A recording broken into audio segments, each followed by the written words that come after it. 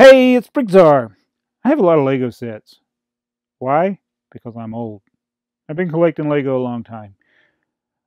And this is an old Lego set, but it's actually not a set that I bought. It's one that I pieced together, and it's an old set, but it's not as old as me.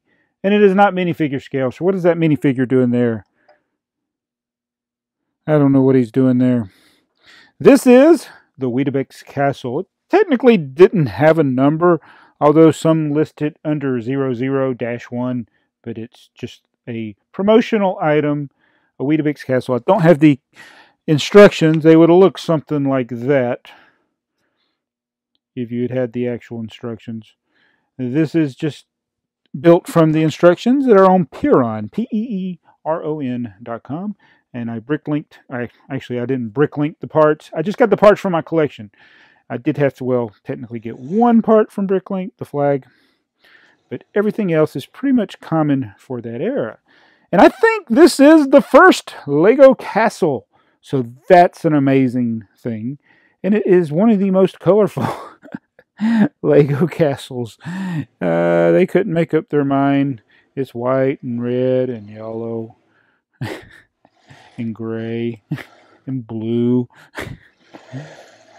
Primary colors that they had, and there is even a little bit of black in there, but I think it's a neat looking set, and I think it's very neat for being a promotional item. I think this is, I don't know the full details about it, but I think it's something that you sent off and got through a WEETABIX promotion.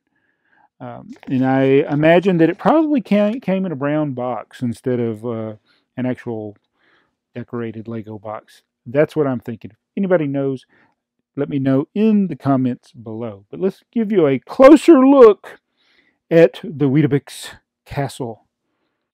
So, like I said before, this is really not minifigure scale, although a minifigure could kind of walk in through the front door. It's really not that scale. It's more of like closer to this scale. Now let's put this guy down here. Wait a minute. You're looking. Wait, where's his head? Yes, this way. I can't see because you're so small, little man, and you don't know how to dab. So if the little bicyclist comes in, he wants to get in, that would be about right. And the way I figure that it's about that size, maybe a little bit less. Let me show you. It's because I think this piece is a door, but he's a little bit taller than the door. They had two where there's another one, another door right there. And it almost looked like there should be a window there. I kind of looked at the directions 2 or 3 times, and it did not show a window. So it's perfect fit for a window. I don't know. And this is definitely over here, not room for a window. That's definitely a door. But yeah, that's what it's close to that. So the policeman is directing the bicyclists away from the entrance. Okay, so obviously these Lego pieces do not come with this, but they are indeed Lego pieces.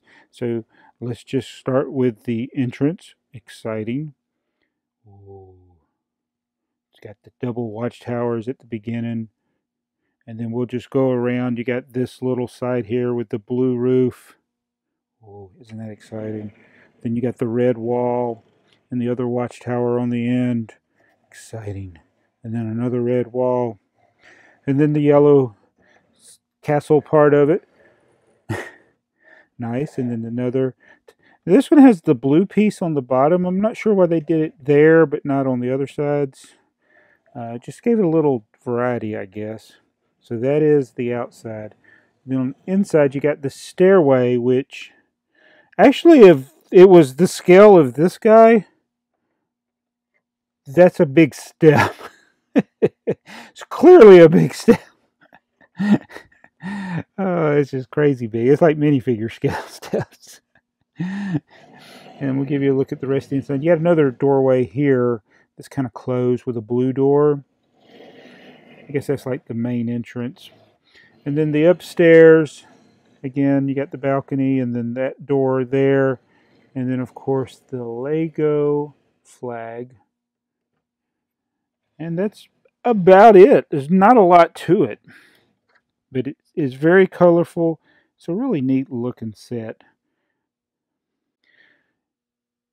So when I was piecing this together, I didn't worry about if all of the parts were the correct vintage. I mean, most of the parts in here are actually old pieces, probably from the 70s. There are a few modern replacements of standard bricks, but it's bad looking as some of these bricks are. They are pretty much old. Some are yellowed. Some just needed to be washed. I'm not afraid to say it. That piece needed to be washed, and I'm touching it. That piece is filthy.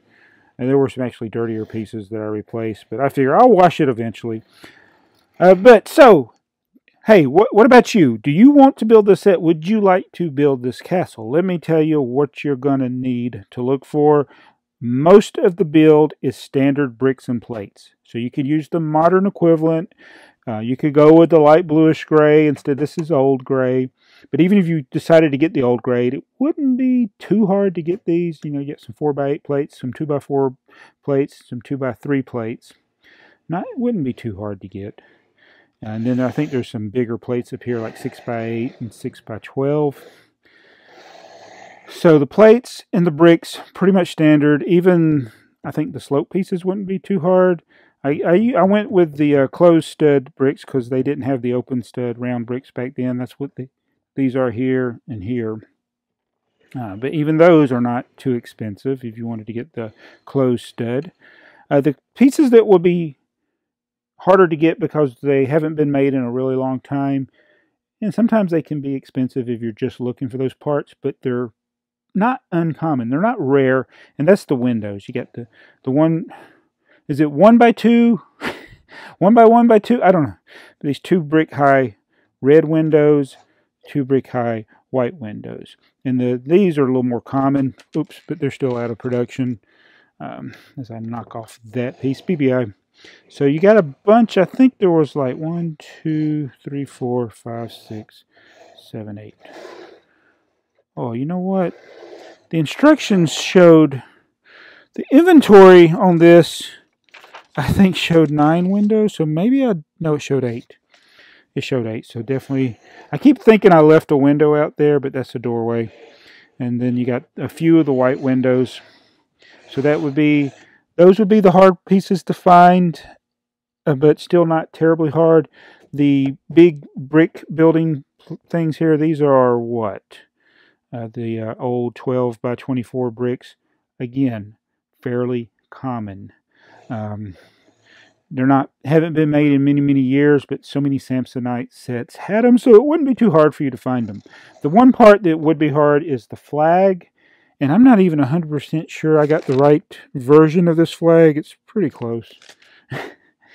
It's close enough for me. I don't know if this is supposed to have a lip on the bottom of it.